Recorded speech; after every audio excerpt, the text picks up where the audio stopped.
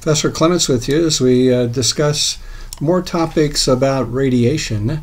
And this is a little bit of a blended chapter. It starts with medical applications, but then moves on to fusion and fission and nuclear energy. So let's go ahead and delve into the medical applications. And what we'll do in class, this video is going to cover just the first half, and then there'll be another video with fusion and fission that you should watch. Almost said enjoy. So radiopharmaceuticals. We're talking about radioactive isotopes that are being put into molecules, or just the atom itself, that particular element, would have some biological significant activity, would concentrate in certain organs or certain parts of the body. Radioactive isotopes can be used in tracers, both for people and for plants. Why would iodine-127 have the same chemical properties as radioactive iodine-131? This is an isotope that's used for studying the thyroid. It tends to concentrate there. Well, if we have iodine, that's the same number of protons, and we have the same number of electrons. We have the same chemistry. The nucleus is different, but the nucleus is not involved in chemical reactions. That just gives us our radiations, our alpha, beta, gamma radiations. So we let someone drink this, or put it in some food, most likely a liquid, or inject it in the bloodstream. Let some time pass until the biological activity then concentrates that particular molecule that has been tagged with the radioactive isotope, lets that molecule be concentrated in the place of interest that we know where that is located, and then do some imaging, and or not imaging, but detection, and where we run a detector along the person's body and to take a localized measurement of the activity at different places in the body. And the amount of activity there can give an indication of the condition inside the body. So would we want to use a short half-life tracer? Well, possibly. The activity is equal to lambda, or decay constant, times the number of nuclei that are present. If the half-life is short, lambda will be large, and we can get a high activity with a small amount of the material. So that would be a pro. Con, if the half-life is too short, a lot of the activity will go away before the biological metabolism concentrates the isotope in the part of the body we're interested in. So kind of short is okay to give a good activity with a small amount of the substance, but too short would not be good, in that the person's metabolism would not have time to deliver the molecule to that part of the body we're interested in. Metabolic half-life is a little different. This would be sort of the half-life in the bloodstream of a particular substance. The kidneys, other organs are going to filter out your blood a little bit if something strange is in that blood, like a new molecule that the physician is recommending for the tracer activity.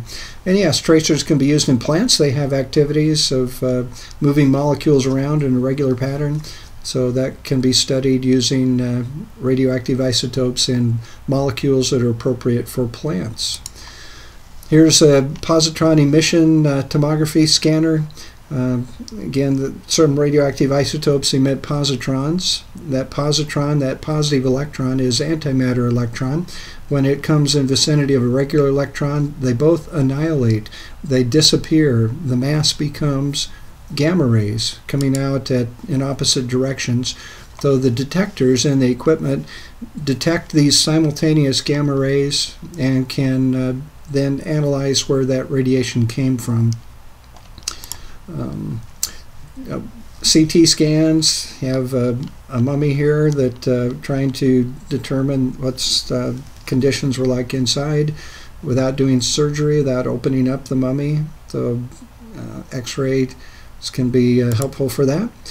Or there's a neutron source on the end of this boom, and it's letting neutrons encounter materials inside these vans As neutrons are uncharged, they more easily get into the nucleus than a proton or an alpha particle, and consequently they can make a nuclear reaction. Those nuclear reactions can create a certain radioactive isotope.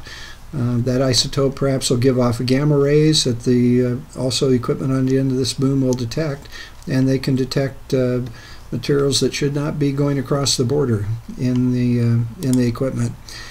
So there's a little bit on medical imaging and diagnostics, a little bit of safety there with the fact that we can put in these radioactive isotopes and use them as tracers. Okay, radiation damage, sort of the downside of radioactivity. Alpha, beta, and gamma, we've called ionizing radiations. We understand they carry a lot of energy, more than enough energy to ionize hundreds of thousands of atoms. If an atom gets ionized, its chemistry is no longer the same. The outer electron structure has been altered.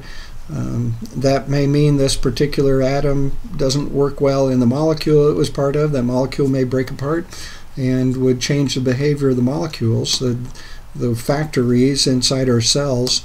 It turns out that the human cell can withstand a small amount of damage, but if there's too much damage in one cell, then that cell will not get repaired, at least not get repaired properly. It may become a cancer if it gets out of control growth because of the radiation damage. There are exposure limits for the general public and then for various careers.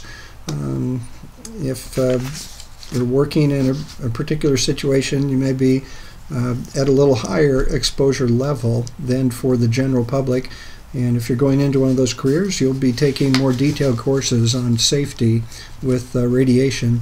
Astronauts have a higher exposure limit. This is already a hazardous career, not just from radiation, but the launch and landings are hazardous, and being out in space is hazardous, so they have a little higher threshold. And then radiation dose, calculating the dose, quantifying our risk of exposure.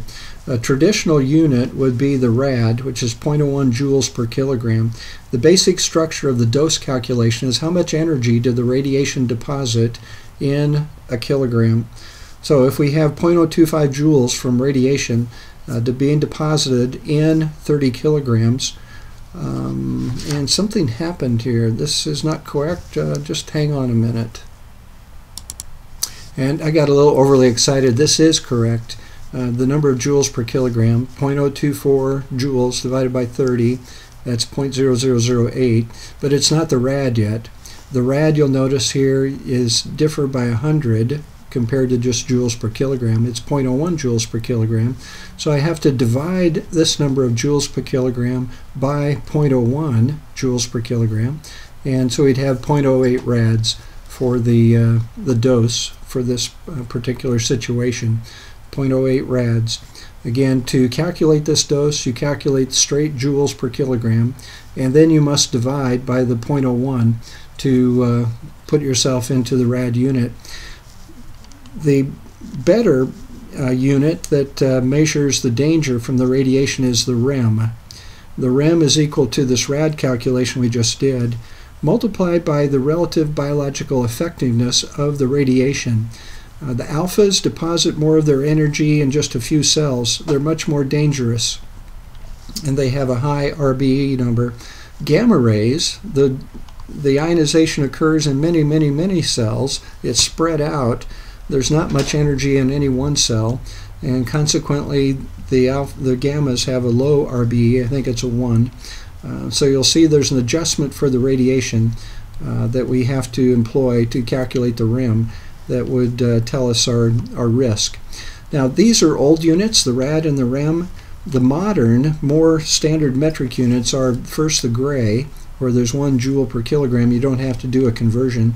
You just take how many joules you have and divide by the kilogram. So up here, this would have been 0.0008 grays.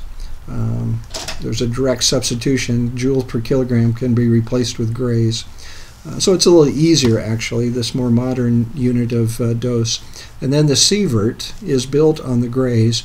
the same relative biological effectiveness, the same RBE number is used here, but you're multiplying by grays to get the Sievert value.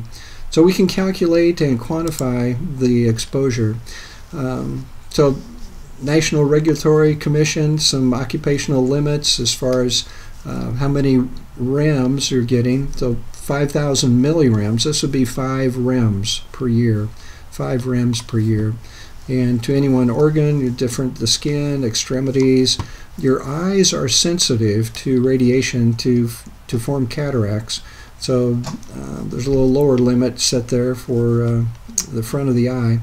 A fetus is a baby in the womb is growing rapidly, and growing cells that are dividing frequently, are more susceptible to radiation, more sensitive, can be damaged more easily. So lower exposure level, 0.5 rems per year, 500 millirems per year. And just overall, we want to avoid exposing our society. So those are some numbers to think about. This particular graph, first thing, be careful of the vertical scale. This is a logarithmic scale. Notice we're going up by powers of 10 on each major division. So cosmic rays give us some background radiation, background dose that's around 0.3. There aren't any labels on the lines over here, but about 0.3 millisieverts. So we kind of use that as a comparison. Our average background radiation from all sources, and I'll get from medical sources as well, being put into here. So around 4 millisieverts. If you have an abdominal CT scan, a little higher dose. If you're working for the Department of Energy, you have a little bigger limit up here. If you're on the International Space Station for 6 months, now we're going up to about 80 millisieverts. If you sign up to go to Mars, there's you lose the protection of the Earth's magnetic field. The International Space Station still has that protection. It's inside the Earth's magnetic field. And if you're going to live on Mars, again, a pretty high exposure. This is a major concern for colonizing Mars. The transit time, we've got exposure to radiation, and living on Mars. Mars does not have a magnetic field to protect people on the surface. Does not have a very thick atmosphere, such as the Earth has. It's about 100 times thinner than the Earth's atmosphere. So very likely shelters will be built underground on Mars for protection, or at least pile up some Mars dirt over your living habitat. But NASA is planning for these long-term missions, and planning how to shield astronauts while they're in space. Maybe you'll live inside the water reservoir of the spacecraft. So this radiation damage, the relative biological effectiveness, again, let's get back to that. If we don't ionize very often, the gamma ray has a lower probability for interaction. That is less hazardous. The alphas, and even they could put multiple hits, multiple ionizations in one cell, is more of a danger, that there might be so much disruption it can't be repaired. Dental x-rays, they're okay to have. You do get a little exposure. It's not very high, but there's protections made. There's lead shielding on the x-ray machine, so the x-rays only go out in one direction, towards the film. You wear lead. The technician stands behind a shielded door and leaded glass. Early in the 1900s, there were some hazardous uses of radioactivity, things that would glow in the dark, the undark clock. So dangerous in that these materials were not sealed on the hands, and could create radiation poisoning. There are therapeutic uses of radiation. So here are gamma rays being directed towards a tumor. The instrument that creates the gamma rays and sends them out swivels around such that at the intersection there's more of a continuous beam, but around there, each part of the body around here is getting less exposure. It doesn't receive a beam all the time. That's been some improvement in delivery of radiation. Food can be irradiated to give it a longer shelf life. The radioactive source can kill bacteria inside the packaging and help the food stay edible longer. This does not create radioactive isotopes in the food. These are not neutrons that are being irradiating the food, but gamma rays. So the gamma rays do not have this ability to create a new radioactive isotope. The gamma rays just destroy the biological material that is in there. The question for you: how can you lower your dose from a radioactive source, a radiation source? Well, this technician is giving us an example. The technician stands behind shielding. So putting some dense material between you and the source would limit exposure. The technician does not stay near the machine. The technician keeps some distance. So maximize your distance. That'll lower your exposure. And then the technician does minimum time of exposures, and doesn't apply because that's the career quite as much, but generally to minimize exposure, just spend as short as time as possible near the source. So that would limit your exposure. So next video will be nuclear energy. We're going to stop with this video right here. Keep reading and asking questions.